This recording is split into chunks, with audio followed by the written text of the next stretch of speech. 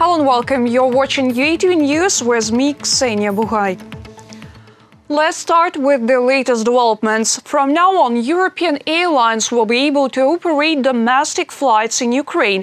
And this is not only a guarantee of the safety of passengers, but also an important factor in reducing ticket prices. The agreement was signed in the framework of the 23rd Ukraine-EU summit, which took place in Kyiv on October 12th. Watch more details on other important statements made during the meeting. President of Ukraine Volodymyr Zelensky called on the European colleagues during the 23rd Ukraine-EU summit to impose sanctions against the organizers of elections to the Russian State Duma in the occupied Crimea and the temporarily uncontrolled territories of Donbass. Everyone who took part in organizing and holding elections to the State Duma of the Russian Federation in the occupied Crimea and the city of Sevastopol and in the temporarily occupied territories of Donbass should be included in the sanctions list. Systematic violations of human rights in the temporarily occupied Crimean peninsula should not be ignored either. Volodymyr Zelensky noted that earlier this week he discussed the situation in Donbass as well as preparations for the next Normandy 4 summit with French President Emmanuel Macron and German Chancellor Angela Merkel. Together with the EU, we share the opinion that the responsibility for the lack of progress in the peace settlement in Donbass lies entirely with Russia, which is undoubtedly a party to the conflict. Charles Michel, President of the European Council, welcomed Ukraine's adoption of a strategy for deoccupation and reintegration of the Crimean Peninsula. Crimean platform, in his opinion, is an important tool for the consolidation of international support for the deoccupation of the peninsula. We condemn the illegal occupation of Crimea and Sevastopol. Be sure that you are supported by 27 countries, in particular in the Crimean Platform initiative. We constantly reaffirm our support for the sovereignty and independence of Ukraine. Russia should fully assume its responsibility as the country that takes a direct part in the hostilities in the Donbass, stressed the President of the European Commission. And we call on Russia to assume its responsibility as a party to the conflict. As a follow-up to the Crimea platform, we have sent our own personnel to southeastern Ukraine to get a known picture of it, so that they can see how to best address the needs of the communities affected by the conflict. Ukraine and the EU will step up joint work on the release of 450 Ukrainians who are being illegally held in Russia, occupied Crimea and in the territories of Donetsk and Luhansk regions, temporarily uncontrolled by Ukraine. In turn, Volodymyr Zelensky noted that energy security is a guarantee of Ukraine's sovereignty, and the completion of the construction of Nord Stream 2 poses new challenges for our country. Today, we discussed the possibility of using a third energy package for Nord Stream 2 and a separate sanctions policy in relation to this gas pipeline. The leaders of the European Union noted that they understand the concern of Ukraine in the gas issue. Therefore, a strategic energy dialogue between Ukraine and the European Union will start in the nearest future. Therefore, the Commission, together with Ukrainian experts, is exploring right now different scenarios to secure sufficient supply for Ukraine. We will also work closely with Ukraine, in order to increase gas supply capacity coming from member states of the European Union. And this also includes the option of working on arrangements to reverse the flow of an additional gas pipeline from Slovakia.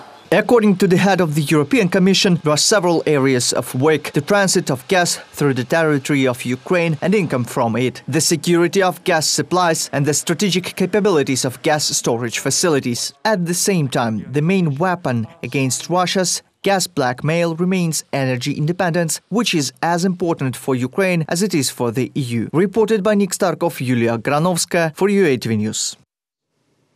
The date of the meeting of the foreign ministers of the Normandy format is unknown. This was stated by Ukrainian Foreign Minister Dmytro Kuleba. According to him, Ukrainian, French and German ministers are ready to negotiate Also, Russian Foreign Minister Sergei Lavrov does not make contact. The French president announced that the meeting of the heads of diplomatic departments will take place in the nearest future. To remind, on Monday, the meeting in the Normandy format was discussed by Ukrainian President Volodymyr Zelensky, French President Emmanuel Macron and German Chancellor Angela Merkel. Якщо дійсно результатом останньої розмови If the result of the last conversation of the French president with the German chancellor and the Russian president is still a clear instruction from President Putin to Minister Lavrov to take part in the ministerial meeting, and he will do this and not find a reason to avoid this meeting again, I will be glad. I'm ready for this conversation. Therefore, we are waiting for the actual signal from Moscow.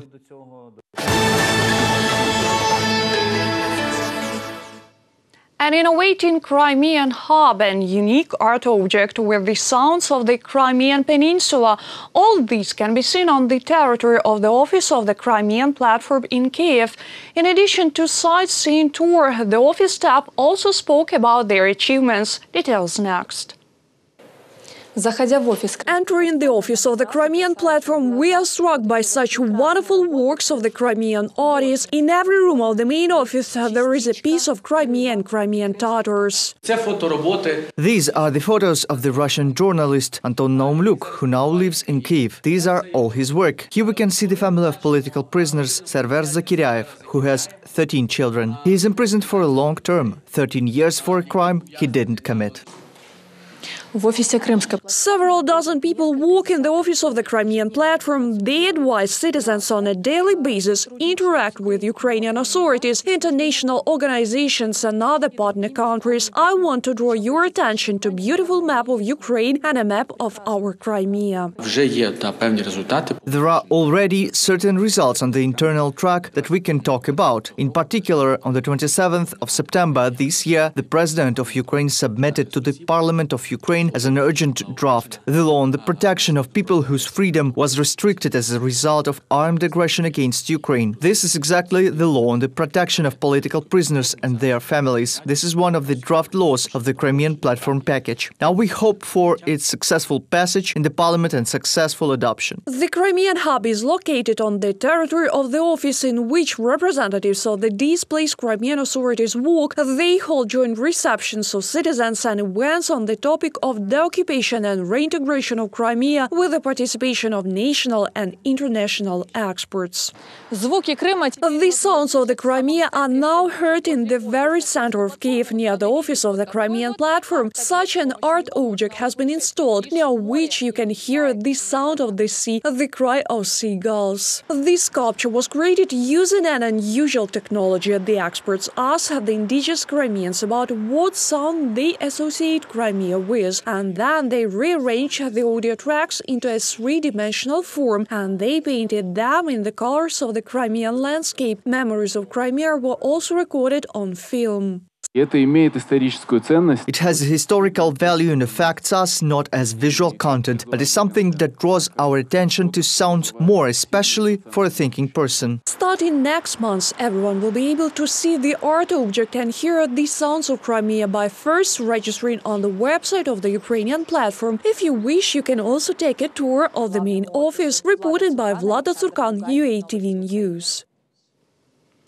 Lyudmila Denisova, Commissioner for Human Rights of the Verkhovna Rada of Ukraine, called on international partners to intensify sanctions pressure on Russia due to the persecution of Crimean Tatars in the occupied Crimea. On the eve, the occupation court of the peninsula fined 7 people detained on October 11th.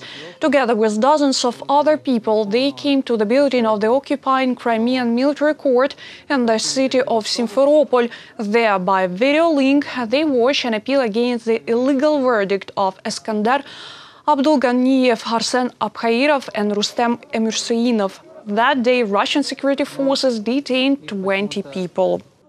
In this way, the aggressor continues to put pressure on the Crimean Tatars in the temporarily occupied Crimea for defending their civil position. By such actions, the occupying country violates Article 10 of the Convention for the Protection of Human Rights and Fundamental Freedoms, according to which everyone has the right to freedom of expression. This right includes, inter alia, the freedom to hold opinions and ideas without interference from public authorities and regardless of borders. Lyudmila Denisova, Commissioner for Human Rights of the Verkhovna Rada of Ukraine.